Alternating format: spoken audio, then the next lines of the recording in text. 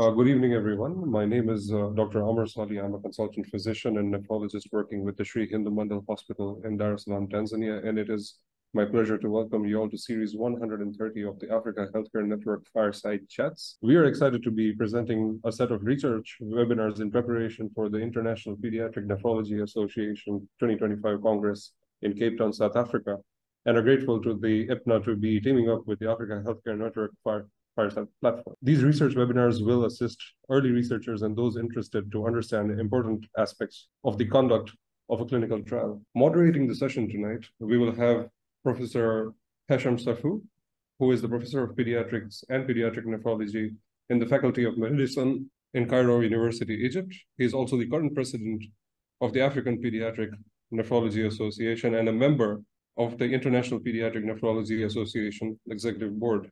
With him, we have Dr. Ashton Coetzee, who is a pediatric nephrologist currently based at the Red Cross Children's Hospital in Cape Town and a senior lecturer at the University of Cape Town. So, Professor Hesham and Dr. Ashton, you're welcome to start off the session. Thank you. Thank you very much, Omar, for your kind introduction.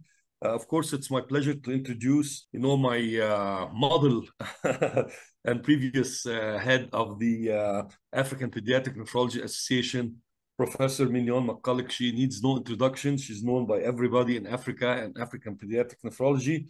She is a professor and head of pediatric nephrology and solid organ transplantation at the Red Cross War Memorial Children's Hospital in Cape Town. And she is president of the South African Transplantation Society and past president of the International Pediatric Transplantation Society or association, I think, and we look forward to a great meeting. And actually, Professor Mignon is doing a fantastic job with her team in South Africa in getting us ready for this interesting and very important Congress that we are very proud to have on Africa at last, to represent IPNA. So please go ahead, Mignon. Thank you. Thank you, Hesham, for a very kind introduction. No pressure, as they'd say in the classics. And just want to say thank you to everybody on this call for running with this idea. Most importantly, to Ashton Coetzee for running with this thinking, getting everyone together. Thanks to Valerie and Rulan, who you're going to be hearing speaking. Hesham is always the big boss. And then just a big thanks to Lloyd and Amar for letting us hijack this platform. So why are we doing this? Because we've got IPNA 2025 in Cape Town. It's never been in Africa before. We know that Africa has a huge burden of diseases, lots of nephrology problems. Half the countries are English speaking, the other half are French. We, as you can see on this map, since 1969, it's been held all over the world, but the first time ever that it's going to be held in Africa. So really proud of that fact. These are the dates. It's the 20th IPNA Congress, and it will be early in the year. I'm going to come back to that in a minute. This is our organizing committee. We've got lots of IPNA counselors are part of our group. We've got 3 scientific chairs, Ruxana Schroff, Pierre Cochard representing the French community, and Stephen Marks. And then part of our local bid committee, Peter Norse, Errol Gottlich, and Ashton as our young pediatric nephrology lead. The important thing for me to share with you tonight is that the Congress is not a September-October Congress like it usually is. This is an early in the year Congress. And what that means is that we actually need to start thinking research now.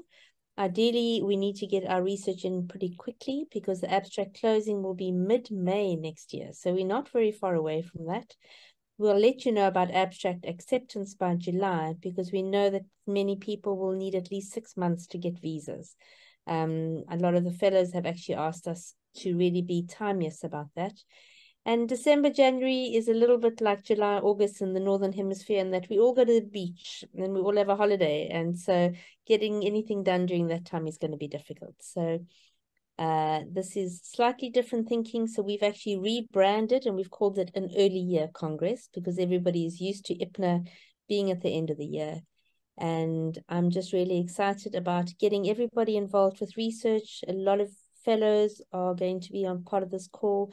We want you to come with your ideas, case studies, research, and just really grateful to Valerie and Rulan for helping us put together some research. So that's all from me. Thank you very much, and over to the rest of you. So in the lead up to IPNA 2025, we put together a research webinar series.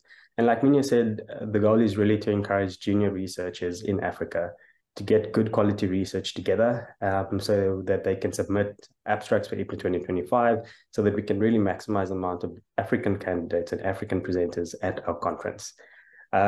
Thanks once again to Lloyd for really allowing us to use this platform. We've brought together a couple of topics, and the idea really is to take you through the process of drawing up a research paper, thinking about topics, and then going through the process of collecting data, reviewing that data, and preparing the paper and the abstract and the submission process. Once again, thanks to Valerie and Rulan, who are really taking the lead in this. So with that, I'd like to introduce Prof. Rulan Parekh. She is a senior academic at the University of Toronto and a senior physician at FrCPCH in Toronto. She's also quite extensively involved in research, especially involved in longitudinal studies looking at the long-term prospects of end-stage renal disease as well as transplant patients. Over to you, Rulan. Thanks so much, Ashton. Hi, everyone, and it's so great to see so many people online. I'm here really just to say that, you know, there's been a lot of work that's happened, I think, on the continent in the last decade. And it's always been a pleasure and a privilege to work within Africa. In the H3 Africa Kidney Disease Research Network, a huge amount of work has happened over the last decade where almost 10,000 participants have been recruited. And that really could not have happened without all of you and with all the work that you've done and all the stellar efforts that you put forward, thinking that research is important. And that's really an important thing to do in order to help your communities and the patients that you serve. And what is really important is that out of that group of the 10,000, there's almost 1,000 children that have been recruited in many centers, and we continue to grow that. And I think what's amazing is that there's so much potential work that I've seen with different projects that people have been doing.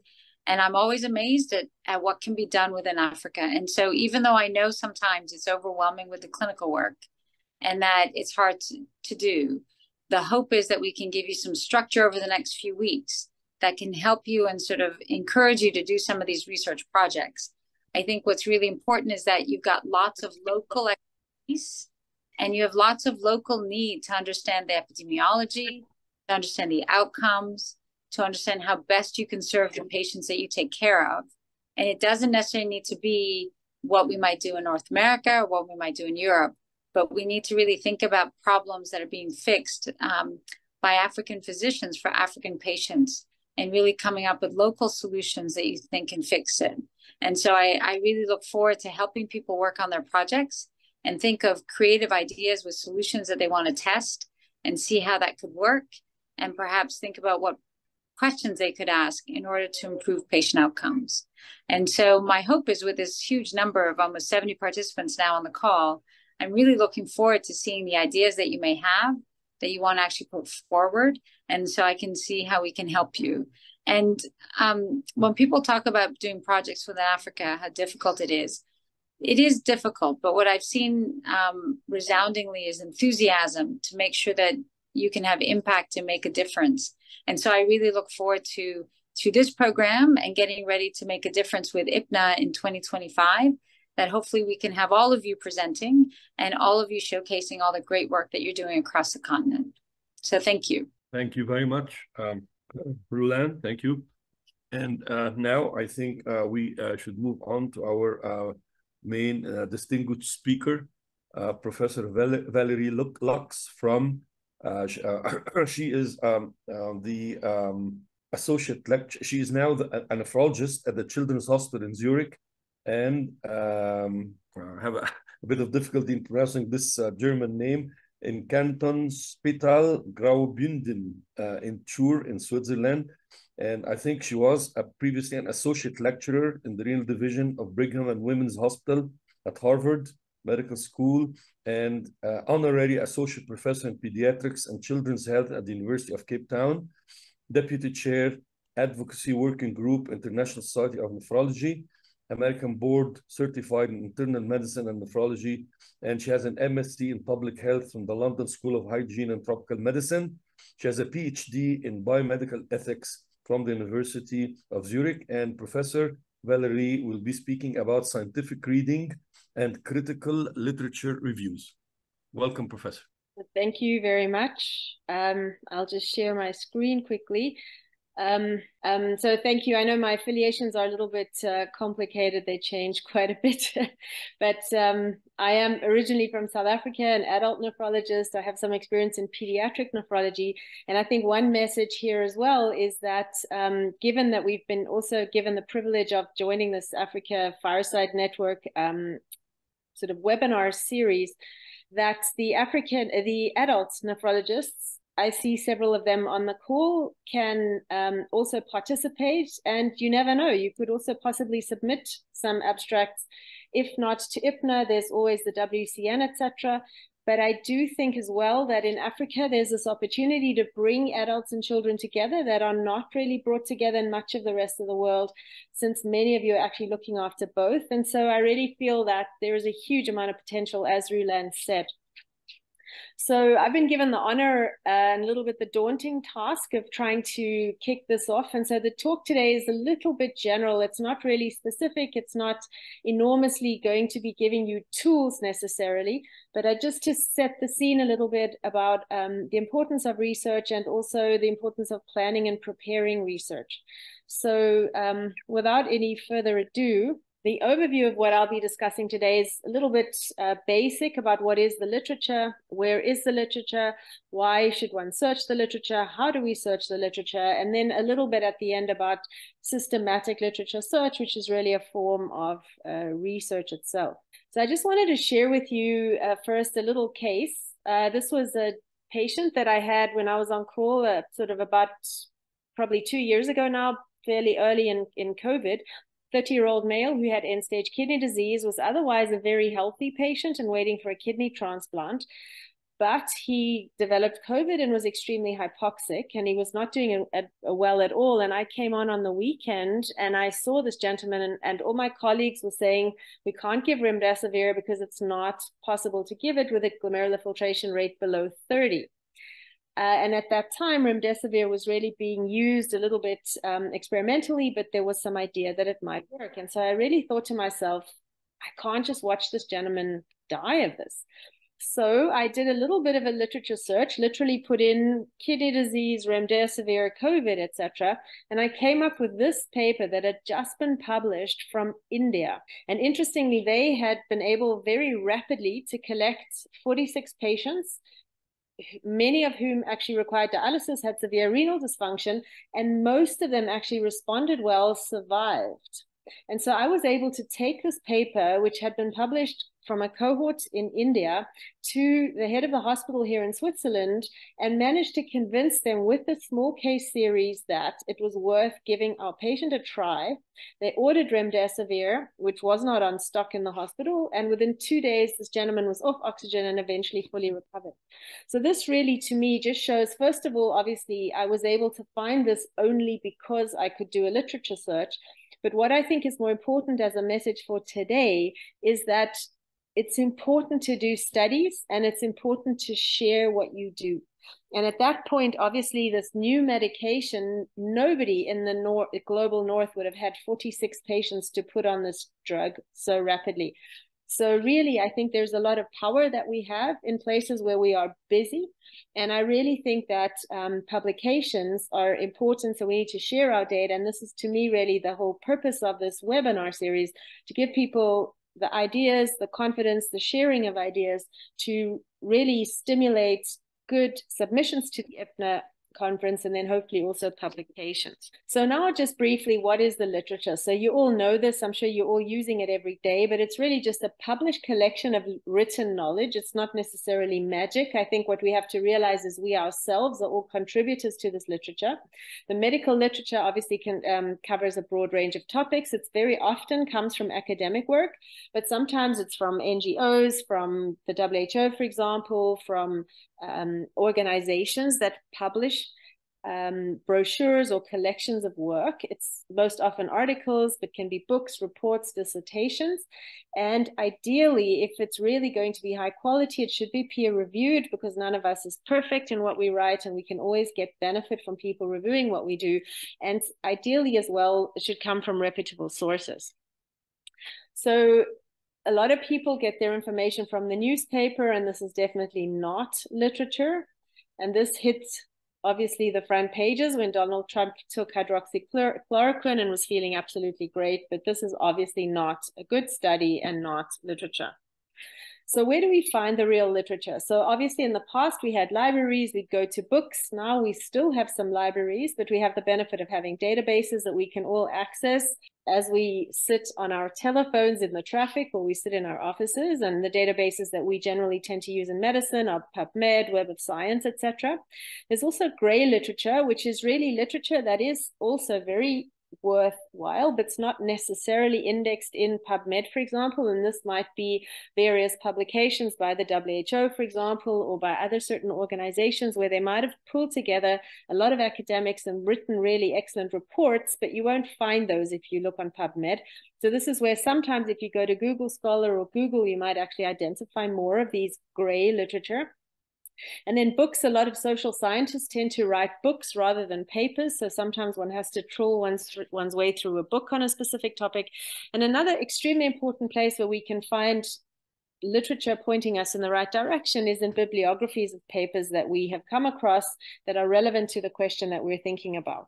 So why do we search the literature? So I just showed you that as a clinician, obviously we search, but I think even as a researcher, and a lot of us are clinical researchers, so we might have a clinical problem and we want to try to explain it or understand it or develop a solution. So really going back to the literature, you try to first of all find a little bit of background for yourself. You try to understand the problem better. You try to understand what's been done, what's known, what may not be known. And so if one is wanting to start a study, for example, I know that in Ghana, there seems to be a lot of chronic kidney disease related to possibly heavy metal exposure.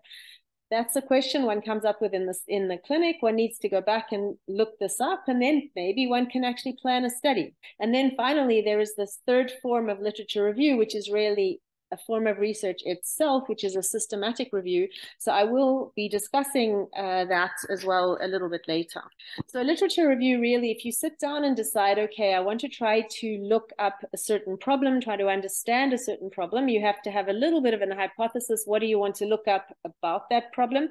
You need the information that you find can help you to form background for a particular study and help you then later on to possibly even interpret your own data.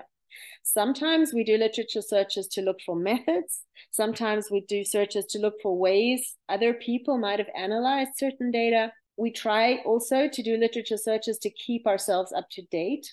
And what I would suggest, if you have a specific interest and are thinking about doing a specific study, when you do a literature search, just try to keep your references that you find in a reference manager, and we'll discuss some of these a little bit later, because then you have your own little library where you can then easily go back and find these, and then also use them, obviously, if you want to write.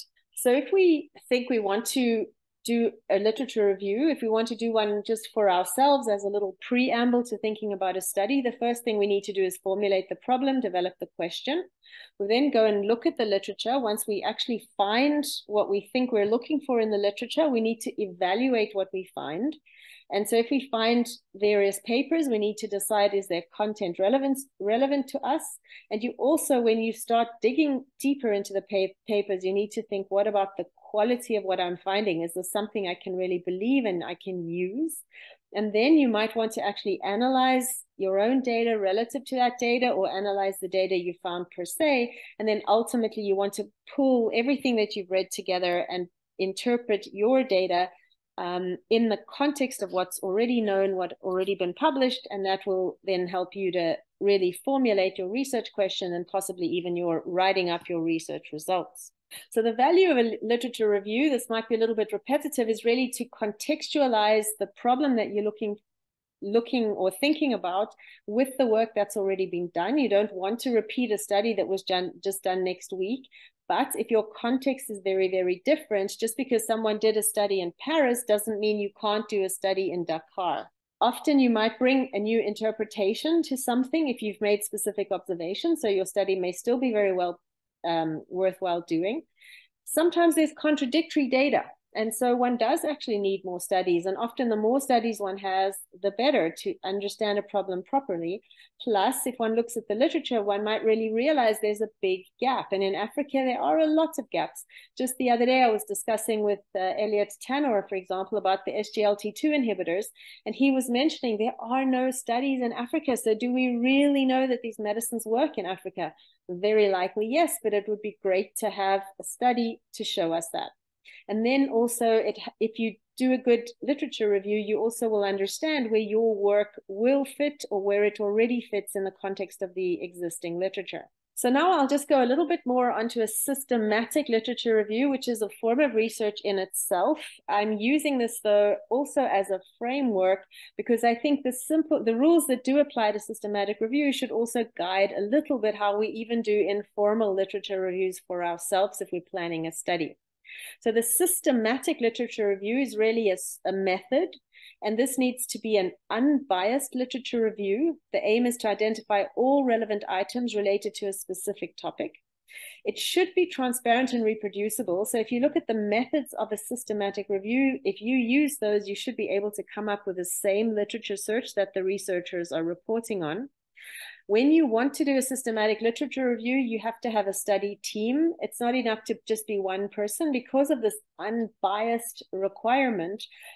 If you do a search and find 500 papers, in theory, 2 people should sort through that list and both agree which are the relevant papers that meet inclusion or exclusion criteria to be considered or not for the review.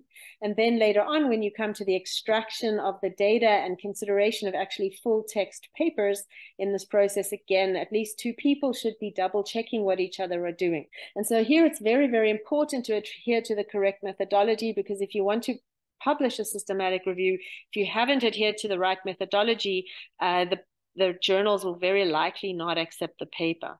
So this is just one example of a flow sheet. This particular example comes from 2014 on all the different steps involved in a systematic review.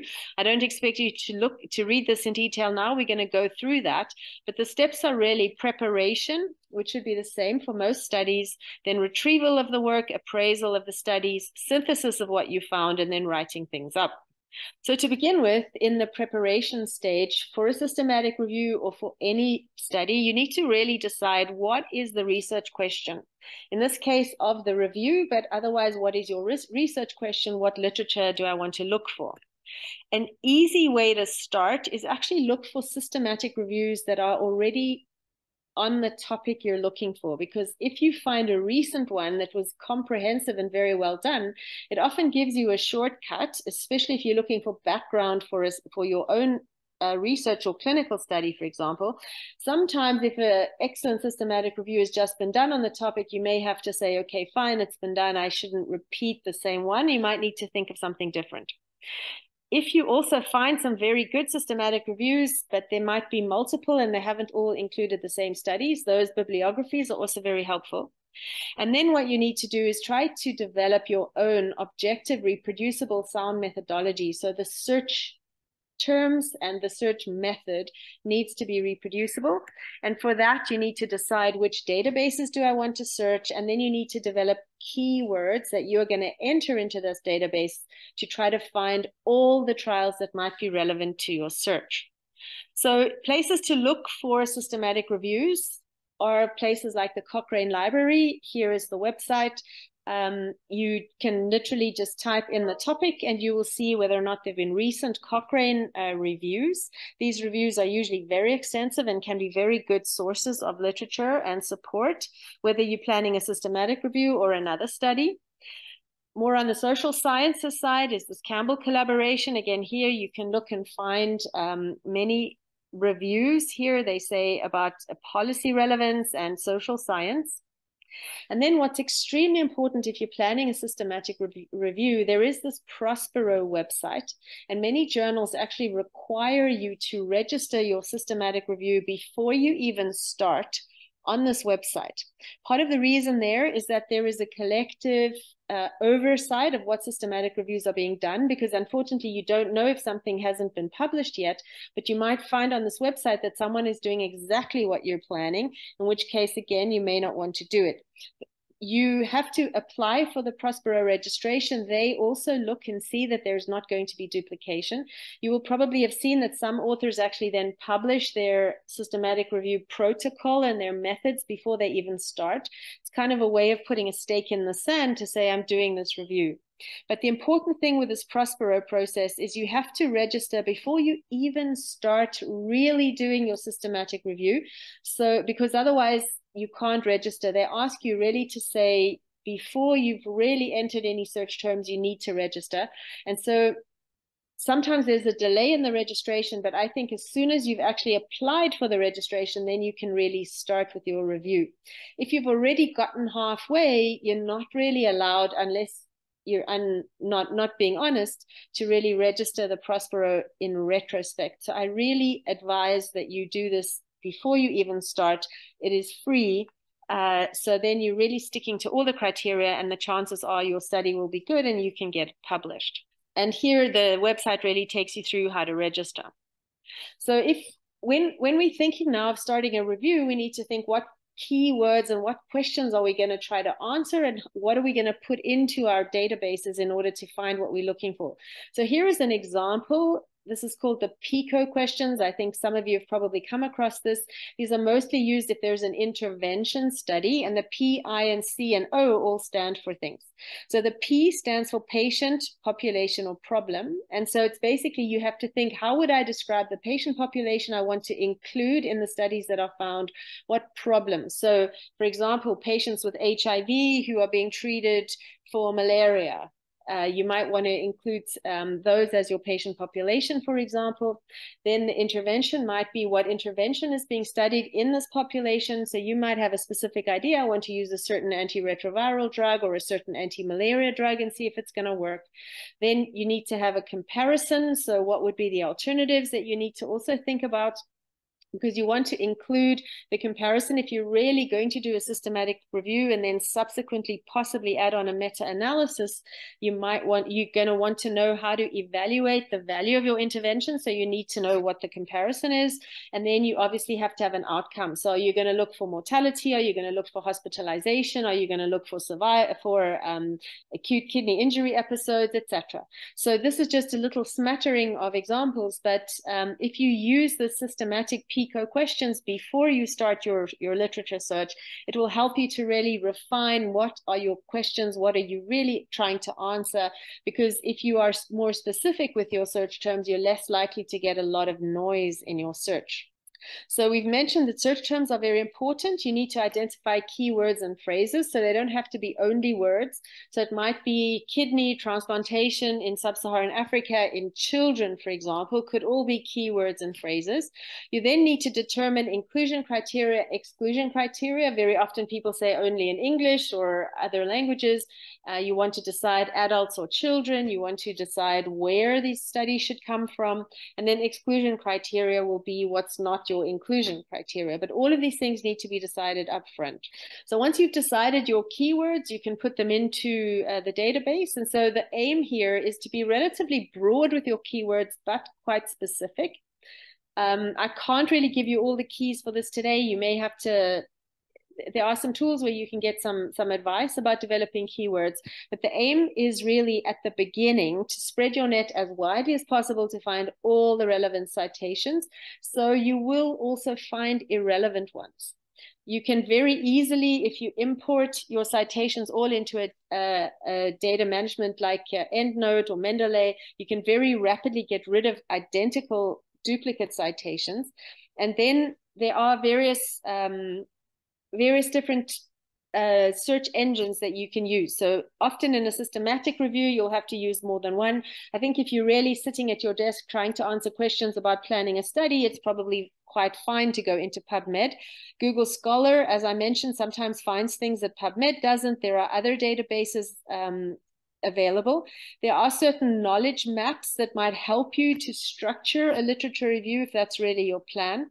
Sometimes there's help also with writing. There I'd be a little bit cautious. And then, as I mentioned, the citation tools are extremely important. If you can import directly from your search into, for example, Zotero and Mendeley are free. Many people use EndNote. I myself happen to use EndNote for many, many years. But this is an example here. For example, this table was made by this person here, this Dr. Asad Naveed, who's on Twitter, and he actually has quite a lot of tools and tips about systematic reviews on his Twitter, so you could decide to follow him. But the point is, with these citation tools, while you're doing your search, download all the papers, even if it's too many, so then you can actually use these citation tools to actually help you to sort through what you found. Other places where we might want to find literature, because as we know, some African journals, for example, might not show up on PubMed. There's an African Index Medicus, and then if you go to the WHO website, which I've put here, there's actually access to various other databases where you can find African-specific studies. And then the WHO also has this Hinari program where people can actually get full texts from low and middle income countries under certain circumstances. So I would add always a search for these African databases, because you may not find these in the mainstream databases all the time. And then if we want to now do a search, I've just used PubMed here, and let's say I put in very broad search terms, kidney transplantation in Africa, you will see, even if I look at the top 2 papers, these are not exactly what I was looking for. This first paper is looking more at dialysis from Ethiopia, and the word transplant showed up in the abstract, so PubMed found that. And then the second paper actually has nothing to do with Africa and is actually North America. But if you look at it, the author's name is Africa. So you can understand that with very broad search terms, you will find an enormous amount of papers, in this case, 977, which one would have to wade through. So in general, it's a little bit better to try to be a little bit more specific. And so here you can actually click on this tab saying advanced in PubMed. It takes you to another screen, and here you can add various terms. So I have added already kidney transplantation, and then I can say add or, and here you can add various other ways. You might want to also find patients with kidney failure, renal failure, etc. Here, often, if you have different terms for the same thing, you might want to put or. Then you can click on and, for example, and if you don't want the whole of Africa, you might want to put specific countries or all the countries individually in sub-Saharan Africa. And so this will help you then eventually to refine your search. It's difficult for me to explain. I just suggest that you do trial and error and try. Other times you might know a specific author who's actually working on a certain topic that you might be interested in. So here, for example, I've taken Professor Bamboya from Nigeria and put transplant. And here I came across a recent paper that he contributed to with others from Africa on transplantation. And here I can see, great, this is really answering what I'm interested in, but unfortunately this is not open access. So either I myself am lucky, I can go through my library, but sometimes it's not really possible. So we'll discuss how we might be able to get hold of these open access papers in a moment. But what I wanted also to mention here is, how do we get this into the citation manager, into EndNote or Mendeley or Zotero? So in PubMed, there's this option saying send to.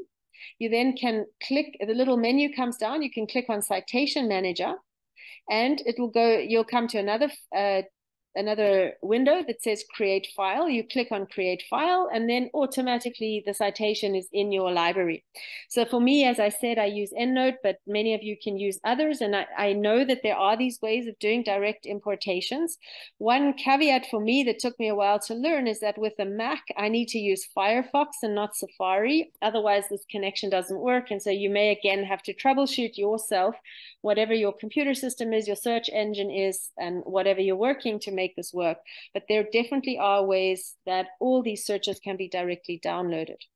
So once we've downloaded our search and we've found a list of basically potential studies in PubMed, we need to screen all these abstracts. And very often here, for example, if you're looking for kidney transplantation and you see an abstract is talking about liver transplantation, that you can then very quickly just get rid of that. Whereas if you think it is kidney transplantation in Nairobi, for example, then you say, yes, this paper I want to keep. I definitely want to obtain a full text.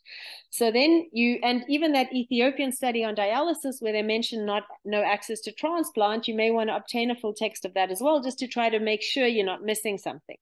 And then once you've decided you want to look at the full text, then you need to try to screen the whole article. And as I mentioned, sometimes this is a little bit problematic. And sometimes if you can't get open access copies or your library doesn't have it, I'd just like to remind people that you can request copies directly from the authors. So here again, I come back to the same paper. And here you can see in PubMed, there is also the author affiliations. And if you want to look at all these 1, 2, 3, where these people come from, you can click expand. And some journals, unfortunately not all, just on this PubMed front page, without even trying to look for the article, there is the email of the corresponding author. And very often, if you email this person sort of with some positive comments about their wonderful paper that you want to read, almost always, people have sent me a PDF when I've connected this way. So there are ways to get these PDFs, even if your library may not have it and it may not be open access. And then what I mentioned before, you look at the papers, you might retrieve the papers, you might read the whole paper. And again, if you have certain papers that you really think are making great points, look at their bibliography, because in their bibliography, you might find new citations. Then you go back to this process of adding that to your list of papers that you then want to try to review in full text. The issue here is that you could go on and on in circles forever. So once you start recognizing that the same articles are coming up in the bibliographies or papers that you've already seen, then you kind of know you've probably saturated your search. You've probably reached a point at which you've probably found pretty much most of the important papers. And then you can really stop and say, okay, now I want to go into the reading and in depth now into this data extraction and analysis. So then you come really to the synthesis phase of the systematic review, or if you're just, again, looking for things to inform your own research, you still want to make sure you've found whatever you could before you really start scratching your head about how you can plan your own study. So here in the systematic review, if you've downloaded all the full texts, you then decide which of these fulfill the exclusion and inclusion criteria. You may land up with even 30, 40, 50 papers that fulfill your inclusion criteria. Then you need to go through this methodical process, and ideally 2 of you, to read all these 50 papers and extract the data. I usually use Excel, make columns for every little piece of information that I want to collect, and usually try to collect more than less out of these papers. Otherwise, you have to keep going back and getting extra information. So you want to extract the data. Once you've got all the data from your studies and the 2 of you have decided that you've collected all the relevant data that you're interested in, you can then start on the synthesis process, trying to put the data together, try to draw pooled conclusions from the data. You might want to recheck the literature. If you realize that it's been a little while since you conducted your search, there might be some new things that have come up. And then in some cases, the data might actually lend itself to a meta-analysis, but this is a totally different kettle of fish. And in not all the data that one collects is always amenable to meta-analysis. And this I will not be discussing today. But I really am just trying to explain that you need to collect the papers, you need to read them, and then you need to go through them very thoroughly. Also, even if it's just to inform your own research, that you really know what other people did.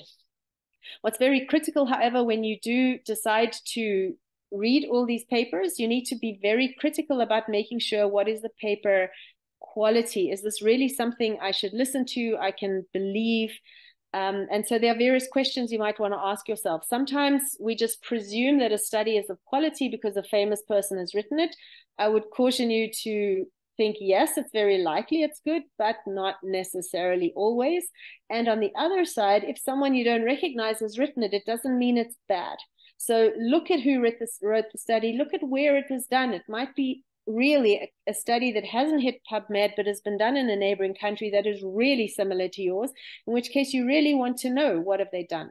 You want to look at the study and decide, has it been well done? Have they looked after bias? Have they looked after confounding? Have they been very transparent in how they've reported the data? Have you understood what they've actually done? And then have they been objective in interpreting their own data? Are they trying to oversell it? Are they balanced in their arguments? Are they believable in their arguments? And then you've got to ask yourself, is the study really adding value? Is this bringing new knowledge? Is this helping me to understand the problem better? Or is it going to help me to strengthen sort of sharing the knowledge through a systematic review? And there are actually also formal ways to check quality once you have collected data, especially if you want to do a systematic review. This is just one example. It's a website called CASP, which is in the United Kingdom. Again, the website is at the bottom here. And here is a list of all the various checklists that they have. And again, many journals will actually insist that you have used checklists to assess the quality of any studies that you include. And this is just an example of the first two questions in this randomized control trial checklist. So they ask, is the study clearly focused, and did they assign participants in a randomized fashion, etc. So there are a lot of questions that need to be answered, and each study you've identified, you would go through a checklist, one for each study. And this is then important because when you report your data, you need to say, you know, most of the studies were high quality, or sometimes all the studies were low quality, but you can argue still with the journal and with the reviewers that these were the only studies available, and so this is as good as it gets. But it is important that one goes through this rigorous process of assessing study quality, because sometimes you might actually exclude studies if the quality is not good. Another thing that I think one need to think about when we're thinking about the quality of the study or how believable the study might be is, I look at the conflict of interest statement, and increasingly these are becoming almost as long as the paper itself. And this is an example from a recently high-profile dialysis trial published, I think, at New England or Lancet. And you can see here how many conflicts of interest these few authors had.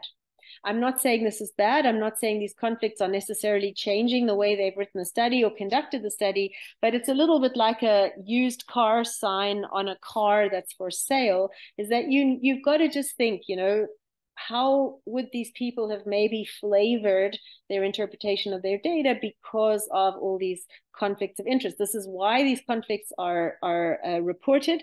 And it's not just the fact that you report your conflict of interest that it has no consequence. This is really a buyer beware almost statement. I do believe most of our colleagues are trying to be careful that they're not bringing these conflicts in, but this can be something important. If all the studies are pharma supported, then, for example, that is not necessarily the highest quality data when we're looking at the utility of a certain new intervention, for example. Then we need to remind ourselves, in COVID, we really were like overwhelmed with studies. And here, basically, this really just showed us how perverse this academic system is, that it's sort of this publish or perish.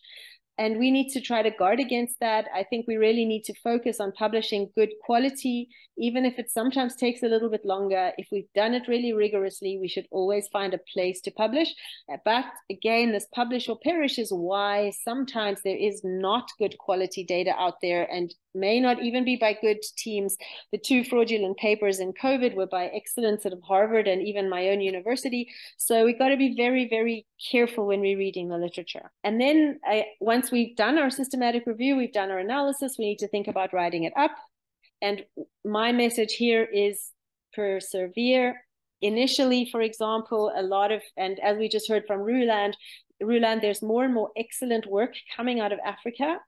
20 years ago, people were just presuming that nothing good could really come out. So these are just two examples. I tried to publish a paper on traditional remedies, and I published in the Central African Journal of Medicine. I was very grateful and proud to publish this paper there, but unfortunately, probably not many people have seen it. Whereas we all know that if we manage to have luck and perseverance to try to publish in places like Lancet Global Health, a few more people will probably come across it. So it is ideal if we can publish in places that at least, as journals that at least are on PubMed, but hopefully if we do publish in these African journals, we can then increase their impact factors and increase the likelihood they will also get onto PubMed. There's absolutely nothing wrong with publishing in an African journal. My only concern really is the visibility, but if it's open access, you can tweet about it, put it on LinkedIn, and you can publicize it yourself. So that's also a good place to publish. And also if you think the right people, the people you're interested in, might actually see it there. And then finally, just this idea of predatory journals, because unfortunately with a lot of African authors don't even think of trying to publish in the mainstream journals because of the enormous costs and the judgments that come with things. But unfortunately, there are a lot of predatory journals, and this is just a tiny warning. You get a lot of messages in your inbox saying, please publish with us, but several of them will actually hit you with a fee at the end. So just be very careful. Your research is worthwhile, and so there is always a way to publish it. And so finally now, just in conclusion, this is my last slide. It's been a little bit of a whirlwind tour, but just again, if you want to do any literature review, even for yourself, just trying to plan, what can I do? What's known in a little study I want to do, or a big study I want to do, or do I want to do a proper systematic review of the literature? You need to define the study question, develop a set of keywords and search terms, think about inclusion-exclusion criteria, do the search, identify databases where you want to do the search, do your search, identify the studies you want to include, make sure that there are good quality studies, extract the data, synthesize the data, write it up, and then hopefully publish. And I think this is what this webinar series is going to hopefully help you to do in various ways. And several of us are willing to try to help you and be backups and answer questions throughout the process, not only on these webinars, if you do need any advice or want to brainstorm with us. So here are just a couple of useful references if this is helpful for any of you. And with that, I'll stop. Thank you very much. Thank you. Thank you so much, Professor Valerie, for this amazing talk and for really encouraging researchers and, I mean, pediatric nephrologists or other attendees of this excellent webinar to do such advanced, literature and writing of articles, because I think that systematic reviews are very, very limited from our continent. And you've shown a couple of systematic reviews, and I think there are several difficulties, and I wonder that I hope that these talks, will help us to solve the problems that we meet. For example, how we in Africa can cooperate with more experienced authors and researchers, for example, in Europe or in the United States or other advanced countries, so to say, to help us in doing a systematic review from Africa, for example, because this is, I think, a daunting task, and many African physicians or authors don't have the experience with how to do advanced statistics and analyses of data and so on. So this is really the highest level of research of literature that one can write. And I hope that we can, cooperate in achieving such a great task. Thank you. I think that is a very, very good point. Just to say, I myself am not a major statistics person, so I always need help. But several of us a couple of years ago just decided we wanted to try to do systematic reviews from Africa on outcomes on acute kidney injury. And Professor Olowu, who's a pediatric nephrologist from Nigeria, was the first author together with Abdu Nyang. They were co-first authors on that paper. And then Professor Gloria Ashton-Tantang was the first author on the end-stage kidney disease paper.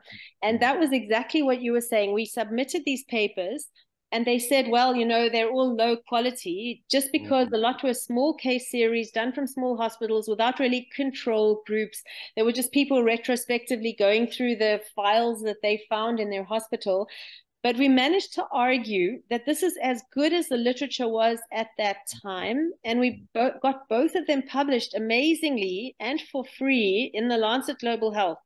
It just took a lot of emails and a lot of pushing, but I'm sure several people on this call might be co-authors. And I mean, it was a wonderful collaboration. It was possible. And at that stage even, but we had to really dig around in all these African databases because we couldn't find the papers anywhere. But I think absolutely it's possible. I think one needs to persevere. I think one needs to believe one can do it.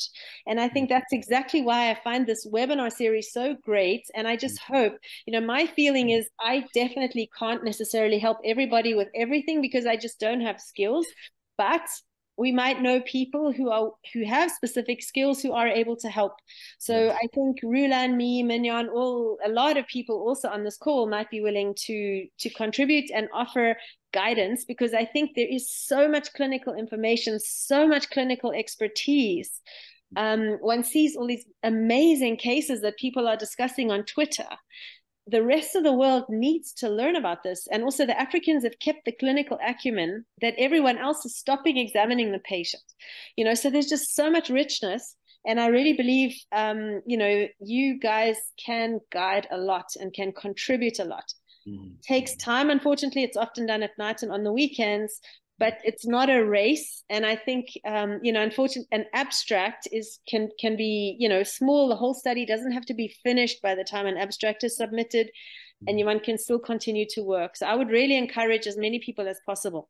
Sorry, I'm talking a lot. I see there's quite a lot in the chat. Thanks very much, Valerie, for taking us through a very complicated task, but being a very systematic and kind of step-by-step guide. I think a lot of people appreciate it. I think it's also very important that you've highlighted that that you need to assess the quality of the papers that you're reading quite critically, because there is a lot out there, and sometimes it's a bit overwhelming, the amount of information that you have. So I'll welcome anyone with questions to put them in the chat, or to put their hands up and we'll unmute you. Thank you, Ashton. I think you're exactly right. And the quality can also be different things, because some people just presume because it comes from somewhere it can't be good quality. That's not true. And for example, there was a systematic review on chronic kidney disease done by North Americans a couple of years ago. And the highest quality papers were actually done by Professor Sumaili from Kinshasa. And they scored high on the international scoring checklists, So that just shows this quality data can come from Africa for sure. So I think the pediatric nephrologists, one of the ways to maybe start is just start thinking, what are you seeing a lot of? What are you struggling with? And I think one other value of publishing is sometimes raising awareness of what one might not have. So one goes to the literature and one treats all the atypical HUS with eculizumab, on a routine basis, let's say in Switzerland. And what are you doing? How are you managing without this? And that might help you if you can publish that in your discussion. You can discuss, we don't have eculizumab. This is what we're doing. These are our outcomes. And then you can go to your policymaker and say, it's not right, So sometimes that's also a value of research is being able also to highlight what one doesn't have. Sometimes one's embarrassed to say we don't have the high, the state of the art, so we can't publish. That's not true. I'm happy to share this presentation. I think more important probably are the web links at the end.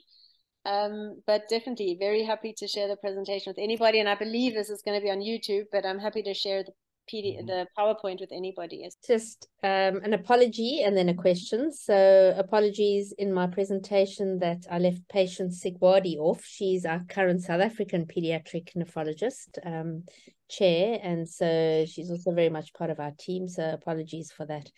But a question, and there's no pressure, but would people be interested in teaming up with mentors and mentees? Is that something that people might want to send names to the organizers and possibly team up with people? It's not compulsory. And I hope the mentors would have enough time to do that, but it's just a thought. Yes, I think this is really what we will need to do, some advanced literature reviews like the ones suggested by Valerie, because I think that, as I said before, that many of us in Africa don't have the sufficient expertise really to produce such highly, regarded pieces of literature. So we really need to team up with mentors. So in future webinars that we're going to have along the course of the next few months, are we going to discuss, other types of research, other types of papers and other types of research, other than systematic reviews, of course, and how to do them properly, because we have a lot of limitations for research in Africa, and we want to, be able to put guidelines or directions for how to overcome these limitations. For example, we have limitations in designing a good study, to be powerful enough to be significant when the results come out. We don't have. I don't think in African countries you have a lot of animal research. Do you have in South Africa, for example, Mignon, do you have animal research that you can do? We don't have really basic science research in many of our African countries, and that's why most of the papers that we publish are going to be cross-sectional, studies that look at patient groups or analysis of patient clinical outcomes, and sort of epidemiologic studies. So we want to really see how we can solve the problems that Africa meets in producing different kinds of papers, not just what we are used to producing. I think sorry. Yeah, sorry. Some of the future topics do cover study design methodology, and I think that we would go through the different options and things. And I think this may also be something that eventually continues, But I think for now it would be great. And I think if people have ideas, sometimes, it's just important to think about the study beforehand, because to just launch oneself without planning is also not good, because sometimes one uses time and resources and then the ultimate results are not that usable. So I think that's exactly the whole point here, and why Mignon is pushing to get this done so early, so that people can start thinking. The biggest thing, and I think that's coming later though, is if you want to start working with clinical data, you have to get ethics right at the beginning. For systematic literature review or just a literature review, you don't have to get any ethics. But the minute you're going to start to go through patient files or things like that, and so there, if anyone's planning anything clinical whatsoever, the ethics needs to get in very early, because that's often also a bit of a stumbling block. Okay, so can we ask Amar or Ashton, when is our next webinar, please? So the next webinar in this research series is on the 21st of September. And it's basically about a study question, so how to choose a topic or study question, because I think that's probably often the first step in terms of starting research. But I think there would be some Fireside webinars between then and now. So any other comments or questions? So I think Mignon, somebody said they would be interested to team up with someone. So how are they going to do that? Or Ashton, actually. Sorry. So I've requested them to send their interest to Dr. Lloyd on his email address. I've posted that on the chat box. So we'll find a way to connect you to the interested people. Thank you. I see there's a lot of email addresses. Maybe I'll put mine in there as well. But I'll probably then get lots. Yeah, we can see. But otherwise, Hejam, do you have these email addresses of everybody in the chat? Do you have a copy of the chat for some? Is there a way? We do have a copy of the chat, and I will email you these email addresses very soon. Yeah, I'll send you then the PowerPoint. Okay, so is it okay now to end this wonderful session and thank everybody for their contributions, and thank you so much, Valerie, for this excellent review of how it's possible, and to encourage us Africans to write these systematic reviews and not to be daunted by this task. And I think this is a great encouragement for us. Thank you very much, everybody. Thank you, Mignon. Thank you, Ashton. Thank you, everybody, for all your contributions. Thank you, Lloyd, for hosting us. Thank you very much. And on behalf of Dr. Lloyd and Africa Healthcare Network, I would like to thank the International Pediatric Nephrology Association and all of you for taking time out to be with us this evening. With that, thanking you all once again, and thank you for your time, and we hope to see you again next week.